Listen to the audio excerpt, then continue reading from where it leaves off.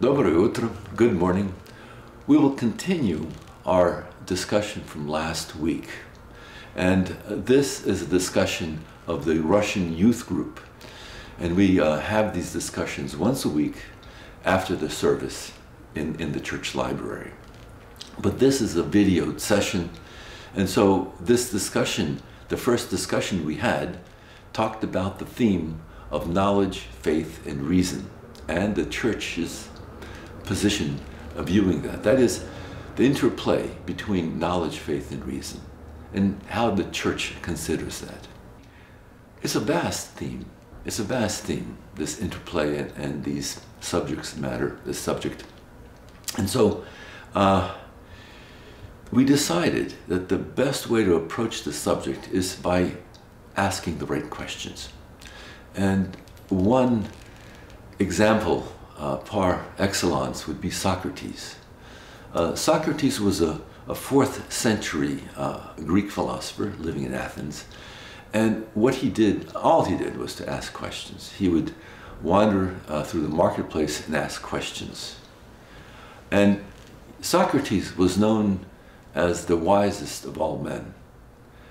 One of the answers he had to a question was the question, what is true knowledge? And Socrates answered, true knowledge is that I know nothing. And that seems like a paradox. But I asked the class, the discussion group, the youth discussion group, what they think that means. Of course, that involves a sense of humility to admit that you don't really know things, but it might point to something deeper. And one of the discussants, or the people who were discussing, the participants, Nikita Zelensky, he said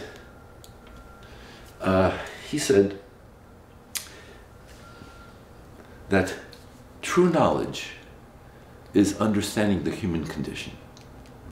And I think this is it's an excellent answer that I couldn't phrase that well, but it inspired me to better understand what the human condition is. And that's what today's session will be about. And we, of course, the sessions are held as discussion groups, so this is a video of that, of my thoughts, but unfortunately not the students' thoughts.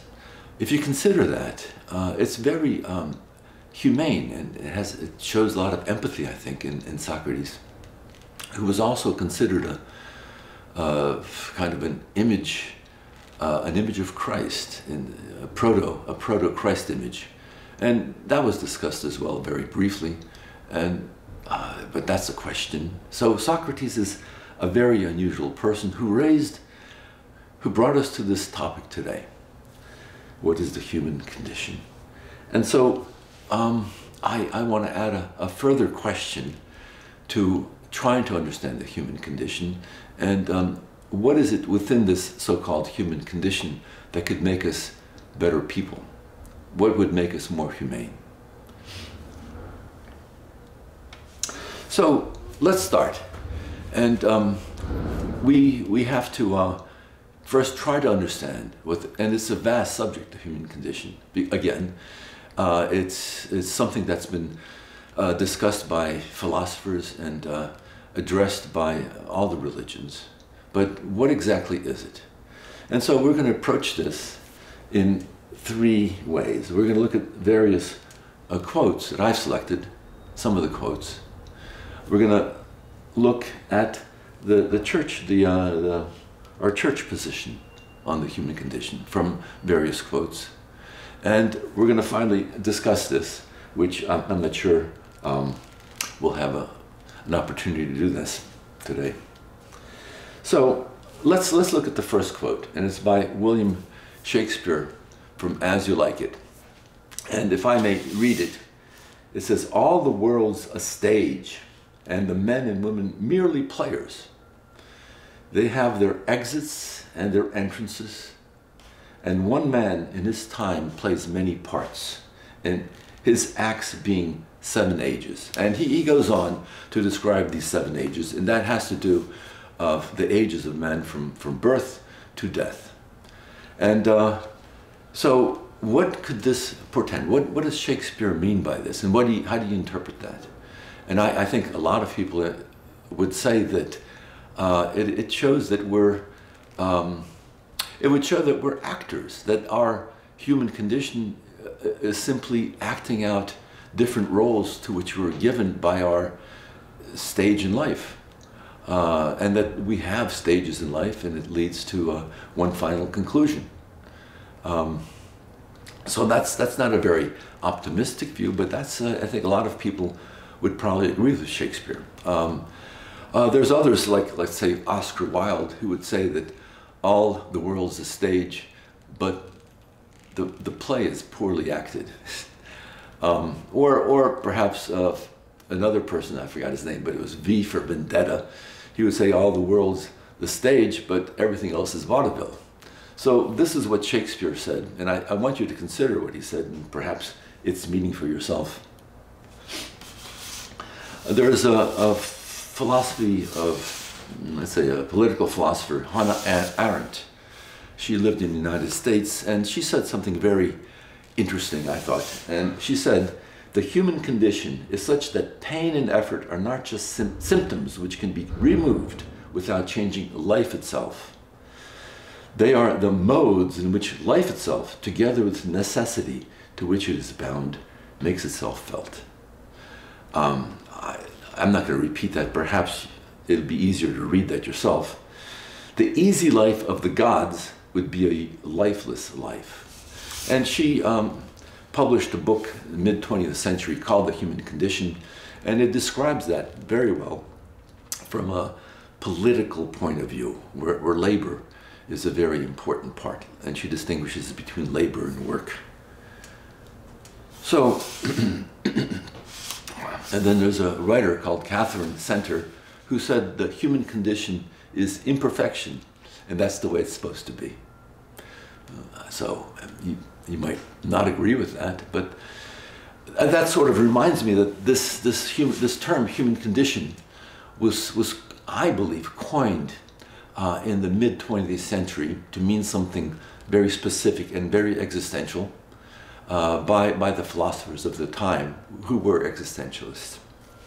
Another philosopher, Albert Camus, as you might know, he was I think a very interesting person, and he was an atheist, but he said a lot of interesting things. And one of these things that he said is that he who despairs of the human condition is a coward, but he who has hope for it is a fool. Well, you might not agree with him, but that is part of our human condition, is to disagree and to agree. Then what did Socrates say? Now you have to remember that Socrates lived from the 4th century BC. So what did he say about the human condition? He says, remember, no human condition is ever permanent. Then you'll not be overjoyed in good fortune, nor too scornful in misfortune. And that sounds like very, very good advice, and it's something that you might find in a fortune cookie. But you have to ask, what is he really saying about the human condition? Do you think he has empathy for a kind of a transcendence from this human condition? But that's what Socrates said, who also said that true knowledge is that I understand the human condition, is our interpretation. So what is Socrates saying here? And what did he really say that true knowledge is that I know nothing? Let's look to the church position. And this is from Genesis. And you have to understand that's in the Jewish tradition. And in Genesis, it says, by the sweat of your brow you shall eat bread. That means you'll have to labor to make enough, to do enough, to be able to feed yourself. Till you return to the ground out of which you were taken. For you are dust, and to dust you shall return. I'd say that's not a very cheerful view of the human condition, but you have to also remember that in the background, in the preceding this statement, God created man in his image.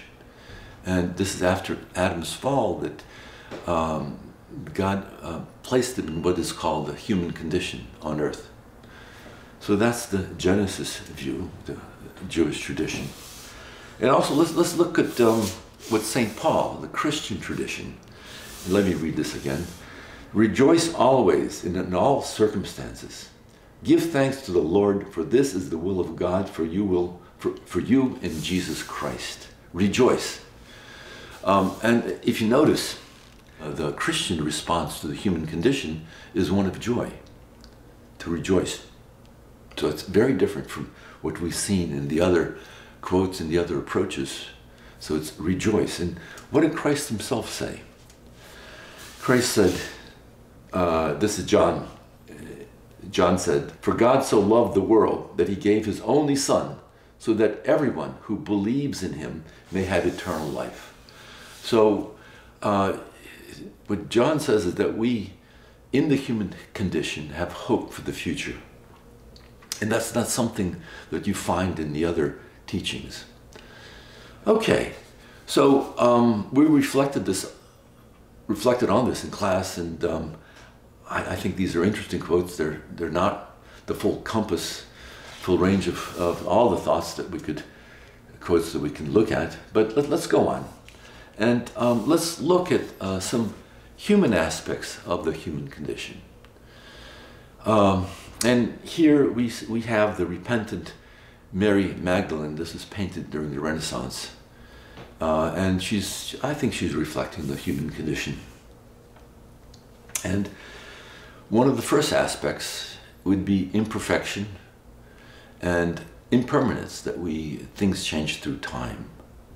And this is something that the Greek philosophers noticed, and their answer to that, a lot of their answers to that, many of their answers to that would be that what is eternal is truth.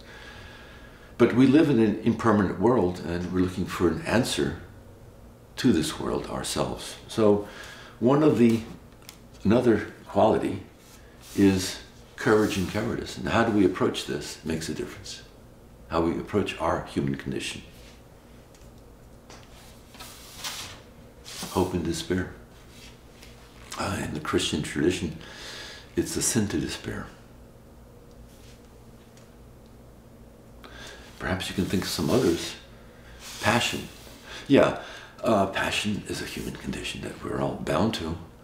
And Mary Magdalene is a repentant Mary Magdalene in this painting. It took the artistic world that long to realize that she had sinned and that she's a repentant woman, because initially she was not portrayed that way. She was just another woman who followed Christ and loved Christ. But so that our cognition of these different figures changes with the social climate. Passion. Wisdom and foolishness. So we approach our condition through both of these aspects of our selves, our human selves. Labor, as Hannah Arendt would have, we have to labor to feed ourselves. That's an aspect of the human condition which is not joyful. Death, again, is not very joyful. Pride and shame. And so we have these aspects of ourselves that we have to live through and find an answer. Repentance and rebelliousness. Forgiveness and anger. Another aspect of our human condition. Reconciliation. So we can not only understand the condition we're in, but accept it. And of course, that's different than forgiveness, but it's very similar. Makayanya. Faith. I think it's an aspect of our human condition, is to have faith. And faith is not the same thing as belief, as you might know. It's having trust in God. Love. It's something I think that's probably important as an answer to the human condition. And finally, I think what we have is joy, that we have to find joy in the life that we have. So these are aspects of the human condition. And the question I'd like to ask is, how do the different philosophers and the different religions address the human condition? How would they address this human condition? I think this gives you a fair sense of what I'm trying to say about the human condition. Is this a vast subject, but it's to grasp all that we are as we live. And so this is a topic that philosophers and religions addressed. So, and it's a question, are they really addressing this human condition? So let's look at the first person that we've spoken about, that's Socrates. And I think, and perhaps you'll agree with me, is that he asked the question that I know nothing. The answer to the question, what is true knowledge, that I know nothing. I think he's addressing the human condition. But I think, my opinion is that the Greek philosophers found that addressing the human condition, you would try to find wisdom in your life. And I think that would be the answer. For Plato, it would be the meditation on the true form. I think Socrates was saying that you find wisdom in your life. So I think that's what he was saying. Perhaps you might not agree, but I think our discussion group agreed. Let's see what Buddha said. Now Buddha, as you know, was came from the Hindu background, and he broke with the Hindu tradition, the Hindu religion, and they're both very similar in looking for nirvana. But Buddha is very much more Protestant. He's a Protestant Hindu, you could say. And what he said, and I'll have to read this again. He said, humans create suffering through their greed, their anger, and ignorance. So it's through their human condition and not paying attention to the wrong aspects of their human condition that they create suffering. And he proposed an eightfold path as a way to extinguish the sufferings. And they are the right views, looking at the world correctly, or yourself correctly, right resolve, aspirations, right speech, right action, conduct, right livelihood, the way you live your life, and right effort, right mindfulness, and right concentration. And as you may remember, Buddha had a vision. He started fasting. He was fasting and meditating, and he was released from this world to understand kind of the meaning of our life and what we should aspire to. And this is his simple answer to reaching that kind of understanding. It's not through love, I don't think, so much as it is through seeking, well, it's a mystical understanding of kind of purifying yourself so you can blend with the one. And that's true in Greek thought as well, and it's true in Hindu thought. But the one in Buddhism is not a personal God. It might not even be what we would recognize as a God at all. But when you blend with the one, you disappear from this world of cause and effect. And Buddha, from his compassion to people, would not ever reach that nirvana, the state of nirvana, so that he could come back and teach mankind the right, this eightfold path. So, you do have compassion, but the source of this method is not compassion, it's trying to blend with the one, which is kind of reaching beyond passion, beyond love. So it's not what we would understand in the Christian tradition. Okay, but it's interesting, and it's very if you look at the actions of the Buddhists, their actions are based on compassion. So it's an interesting approach. Let's look at Karl Marx, and we're moving away from believing God towards the 20th century and atheism, and how someone who has, I think Karl Marx was very deeply humanistic, and he approached this question of this kind of suffering in the industrialization in England with a very humane but very atheistic scheme. And so what he said is that man creates himself. And it can remind you of Nietzsche as well. The cause of suffering is due to socioeconomic circumstances, which under capitalism is the economic form of government, lead to alienation and exploitation. And that's what he saw in 19th century England. Over time, capitalism will fall. That's through history. Capitalism will fall, leading to communism and a more equitable and happier world. And so he saw a kind of a salvation through this mystical process called history. I call it mystical. Karl Marx is said to have put Hegel back on his feet. And what Hegel said was that history moves through thesis and antithesis. And that's what purifies man's condition to better understand God. But Karl Marx put Hegel back on his feet.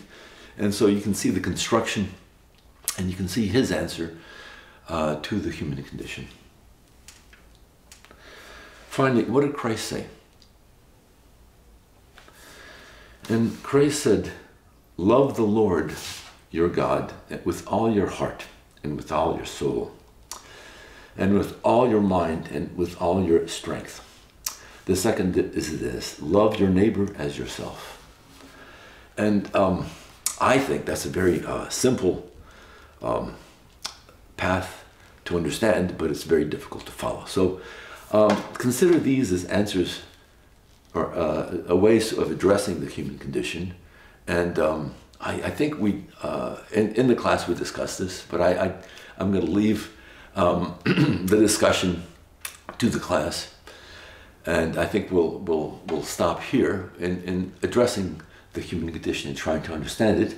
And the final question I had for the class is that you think, in better understanding the human condition, would that help us better understand this subject that we're trying to follow this semester, and that's knowledge, faith, and reason, and the interplay between those three and the Church's view on the importance of this? Thank you.